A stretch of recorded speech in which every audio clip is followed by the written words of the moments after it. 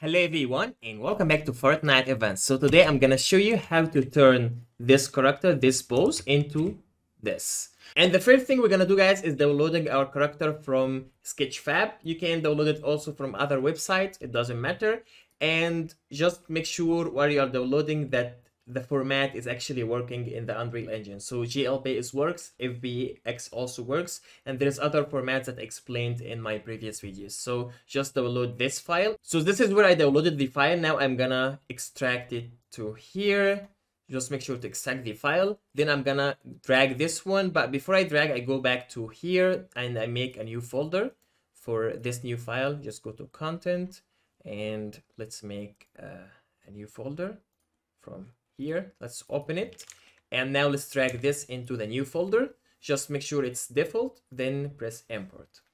Now what you're gonna do is, this is a skeleton, by the way. It's important that any character that you have, any object that you have, it doesn't really have to be a character, but any object that you have, it must have a skeleton measure. Otherwise, you will not be able to edit that pose. So what I'm gonna do is double click on that character, that skeleton I mean. So once you double click on that skeleton, you will see that on the left hand, you will see these. These actually, you can control everything on the character. This is the spine, this is the left shoulder, this is the right arm, etc. So what I'm gonna do is going to edit the left leg. So yeah, let's move this direction and let's make it like that, 90 degrees. Also, I'm gonna edit the right, the right leg, just the same, to make it as 90 degrees. Of course, you make any other movement. I'm just saying an example. Then again, this one, I'm gonna just make it lower, this, and the other foot as well. Okay, now I did both legs. Of course, if you want to make the hands, you go down until you find the hand. You can just, this is the head. Okay, I can also edit the head if you want to make it like this or like this.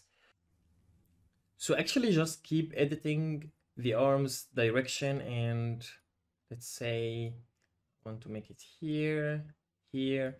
Yeah, just keep editing until you find your perfect pose or whatever you want to do with your character. Then now let's move to how to save that pose. Simply, you have two options. If you already finished what you want with your character finally, and you're not gonna back to this character anymore, you can make a static mesh. But in that case, if you did a static mesh, you will not be able to edit that character anymore.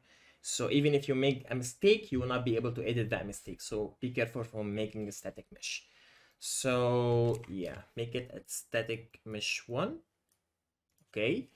Now, if you want to actually come back to this pose and edit it later, just in case if you changed your mind and you want to make some edits, maybe enhance and stuff, in this case, we're gonna do create assist and create animation, and we're gonna create the current pose.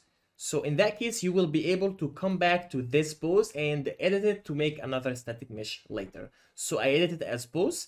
And as you can see, if I come back to the new folder, you will find I already saved the animation sequence, which is this one. As you can see, if I double click on that one, I can actually pause here. Sorry, I can just pause here. I can actually edit that sequence one more time. I can edit anything from the hands etc. Then I can actually make a new static mesh, just in case if you want to come back to this character and edit it one more time. Anyways, let's go back, and actually I don't remember where I saved the static mesh. Most likely I did save it here. Yeah, I did save it here. So what I'm gonna do is dragging this static mesh and just put it here. And let's say I want to get, oh, that wasn't the new static mesh, that was old. Yeah, this is static mesh 1. Yeah, it doesn't really look the same.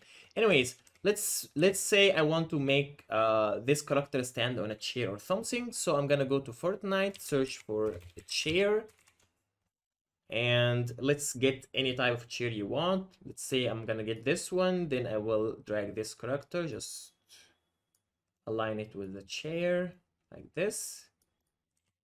And yeah, this is pretty much it. Of course, the hands is inside the chair. That's why I said sometimes you need to actually go back and edit the character one more time. So in that case, I need to go back to the sequence, which is can be found in the new folder, which is the sequence, and I need to actually edit the left hand. So like here, left arm, I just can make it, okay. Okay, I just make it like that. I'm just making random animation. Then now we can save it as a static mesh to maybe the new folder. And yes, if I come back to here, I can actually delete this one and get the new one to put it here again.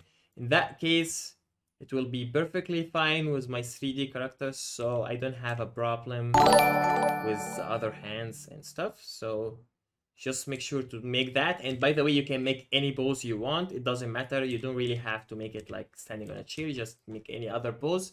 And if you like the video, make sure to subscribe and let me know what should I do next in my next video.